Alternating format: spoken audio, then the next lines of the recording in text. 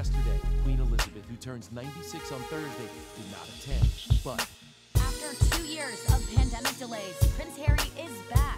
Wills to have his wife, Meghan Markle, by his side for the Games, which he started in 2014 as a multi-sport event for wounded, injured, or sick armed services personnel. The couple's first Invictus Games were in Toronto in 2017, marking their first official public outing together. He explains that since the pair were dating at the time, it was a lot to take in, but fortunately, they were at the moment.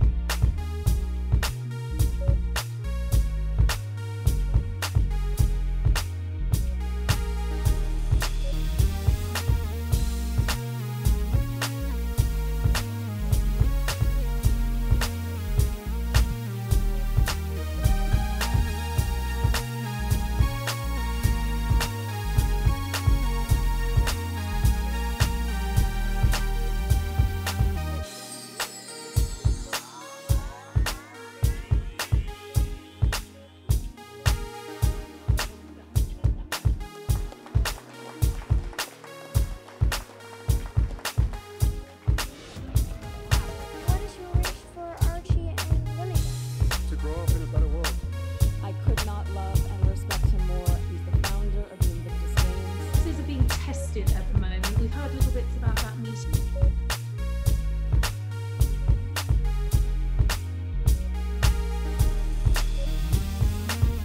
韩国疫情14号单日确诊新增12万5千多例，稍微减缓。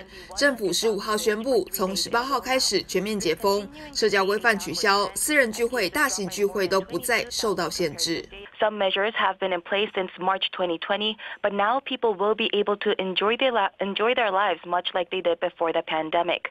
The Prime Minister announced this morning that the ban on social gatherings of more than 10 people will be lifted, and businesses will be able to open for 24 hours starting next Monday, so people can gather with as many people as they want without curfews.